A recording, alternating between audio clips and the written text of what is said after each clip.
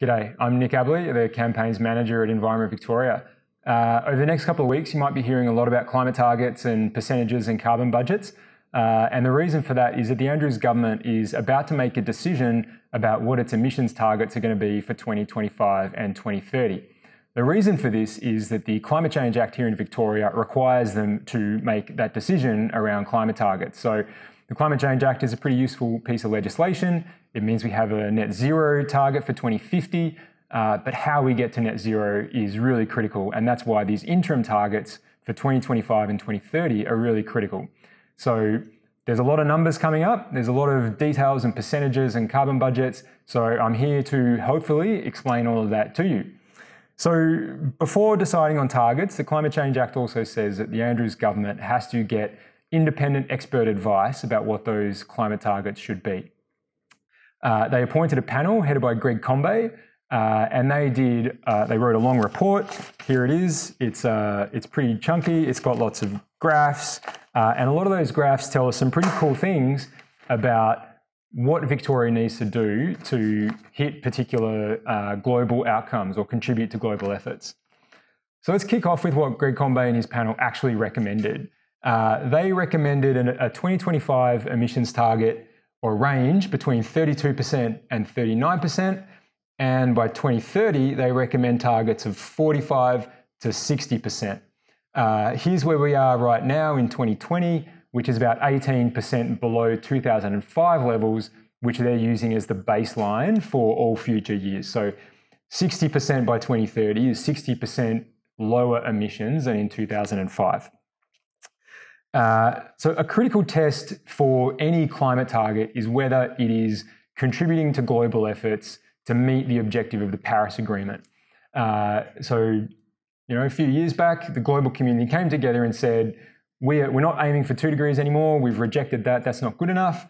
It's going to be too damaging for the planet. So the objective of the Paris Agreement is to hold global temperatures below, well below 2 degrees, in quotes, well below 2, as well as pursuing efforts to limit the temperature increase to 1.5 degrees. As I said, the global community has agreed to this. The Andrews government has endorsed this. They signed the Under 2 MOU, the Paris Pledge for Action, and they embedded this into the preamble of the Victorian Climate Change Act. So, they've pinned their flag to this mast. Now let's see what kind of targets they need to deliver on that commitment. So, as I said, a lot of charts in the Combet report. Some of them are very, very helpful. One of the things that the Combet report does is it shows us how his recommended targets compare against different carbon budgets for different global temperature outcomes. So a carbon budget is basically how many greenhouse gases we can put into the atmosphere before exceeding a particular temperature threshold. So this first chart is looking at the, quote, well below 2 degrees. So if we go through 60% by 2030 as the upper end of the Combet recommendation, we've got a bit of time before we need to get to net zero, according to their analysis.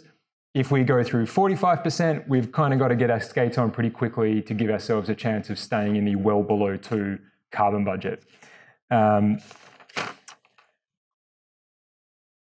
So they also told us what we would need to do for a 1.5 degree carbon budget. So 1.5 degrees is still not particularly safe, but it's way better than well below 2, which is way better than 2. So the lower we can keep temperatures, the better, obviously. So here we see again, if we go through 60% in 2030, we have got 5 years to get to zero emissions in order to stay within a carbon budget for 1.5 degrees. The real problem is if we hit the low end of the Combet range, 45%, as you can see, we literally need to hit zero overnight in order to give ourselves any chance of staying within a 1.5 degree carbon budget. We're probably not going to go to zero overnight, which tells you that 45% is just demonstrably not consistent with the objectives of the Paris Agreement. This is going on a month-long holiday and spending all of your cash in the first week. It's not a very good idea. It's going to really wreck the rest of your holiday. And if this is the approach we take to climate change, we are really going to wreck the future. So not a great idea. If you're like Tony Abbott and you think, no, 45%, that's crazy, let's go for 28%, you are not only spending all your cash in the first week of your holiday, but you are also completely maxing out your credit card.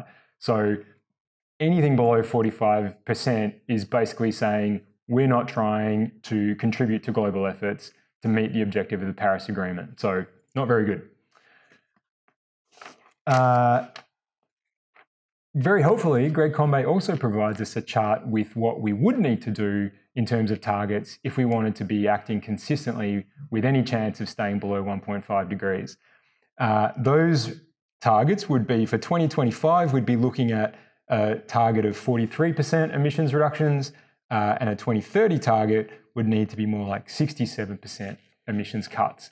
Worth pointing out that the carbon budget for this trajectory only gives us a 50% chance of staying below 1.5 degrees. So that is, if we put that amount of greenhouse gases into the atmosphere, we'd still only have a 50% chance of the global average temperature staying below 1.5 degrees. So these numbers, 43% by 2025 and 67% by 2030, should be seen as the absolute bare minimum to give ourselves a chance of sticking within a 1.5 degree carbon budget and acting consistently with the objective of the Paris Agreement.